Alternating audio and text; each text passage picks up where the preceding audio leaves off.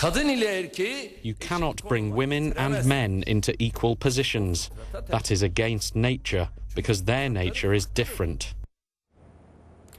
Well, it has caused a howl of protest, but it's not the first time the president has offended many women. He's previously told Turkish university students that they shouldn't be, quote, picky when choosing a husband, and he's called on all Turkish women to have 3 children. Erdogan is criticized as increasingly imperious, and his latest outburst comes after an avalanche of criticism for spending more than $600 million on a lavish 1,000-room presidential palace, which is now the biggest in the world.